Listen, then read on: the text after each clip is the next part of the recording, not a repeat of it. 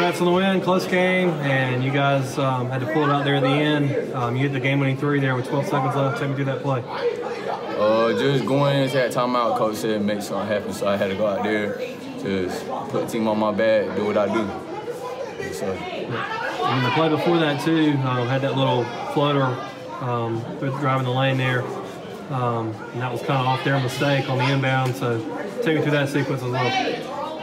Seeing them turn the ball over, we knew they was going long. That was big for us.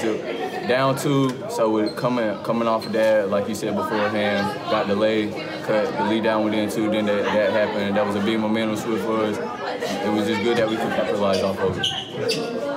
And you had a key sequence too at the end of the first half that gave you guys the lead. How big was that momentum-wise to take the lead there at the end of the half and then build on it in the third quarter? Going to half on the lead, I think that was a big confidence booster for us, so that was just good for our guys, good confidence-wise.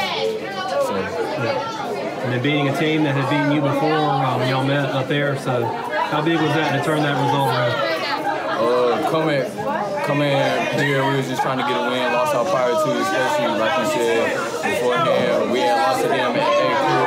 So coming here, just trying to get a win, came out here